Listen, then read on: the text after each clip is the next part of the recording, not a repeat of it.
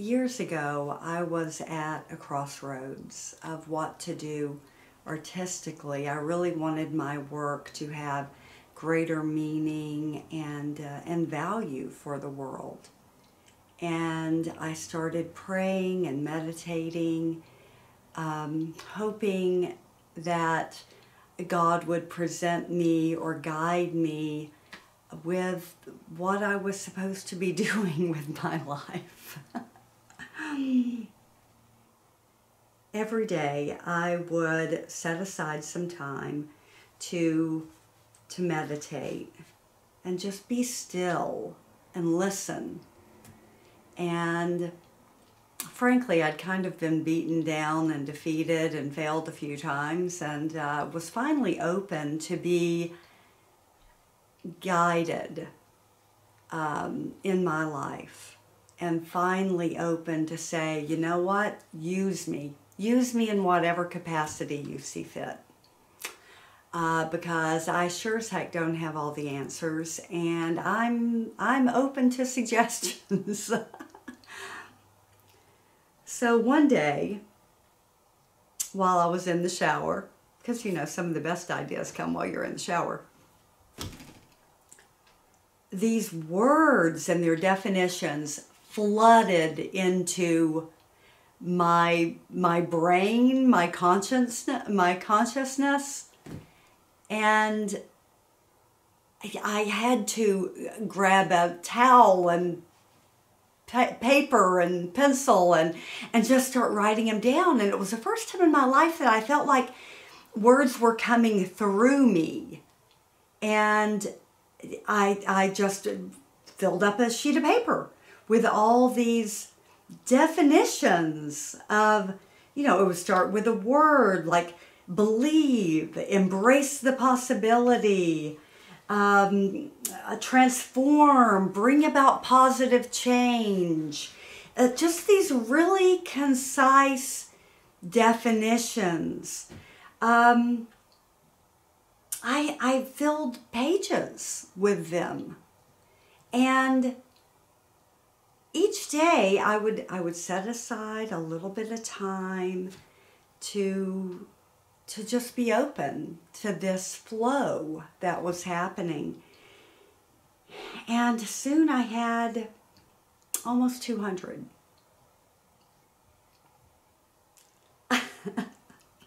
When I started this process, this prayer, I in no way was expecting words. I wasn't expecting writing. I'm a visual artist.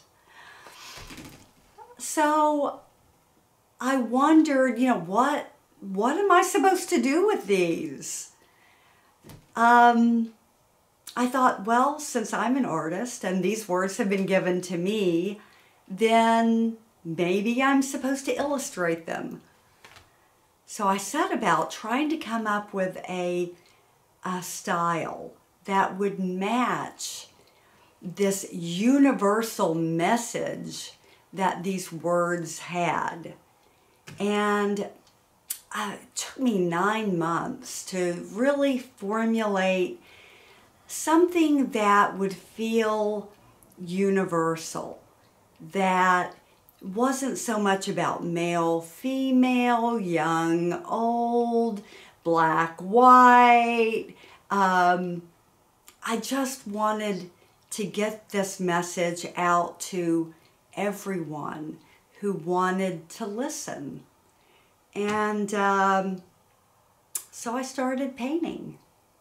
And I have a bunch already. I have a long way to go. But I started turning them into greeting cards and artwork and, you know, just even magnets, you know, things that people could easily use as affirmations in their lives, or as artwork they could put on the wall, things to inspire and motivate. And I was just so happy because I felt like I was doing something that could be of benefit to people. And just as I was starting to get this going, the recession hit. So now I've discovered making videos on YouTube.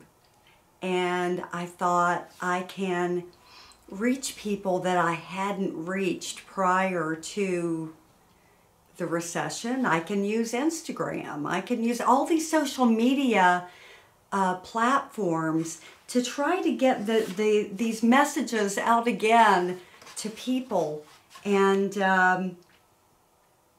hopefully continue to provide a little bit of inspiration and motivation for people. So every Monday I'm going to be painting one of these, and then I'll do a voiceover while I'm painting. I can't do both at the same time. I am not that coordinated. But I'll be painting it, and then, like, here's my first one. I already did this one. See? So I was doing a video of me painting all of this, and then doing a voiceover reciting famous quotations based on the word transform. Because so many people have said so many amazing motivational and inspirational things that I thought, let's pull a bunch of those together. I'll recite other people's ideas about transformation while I'm doing my own little painting and my own definition of it. So I've done that. I have one planned for every week of the year, and hopefully I'll just continue working on it and go into next year. So meet me every Monday, and we'll get inspired and motivated together. Thank you. I'm so grateful to be able to have this opportunity to share this work again, because frankly, it has been the most spiritually inspired work that I've ever done.